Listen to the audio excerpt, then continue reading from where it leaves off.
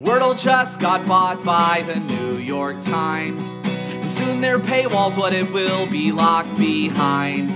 So here is my big pitch for the new hit word game that'll make everyone who's not playing it feel insane. So it's basically just crosswords that I stole from Highlights magazine, and every time you solve one it'll tweet a pic of Ben Vereen. And if you lose, it scrapes every number from your contacts list and text everyone I just bought the Glee soundtrack on compact disc.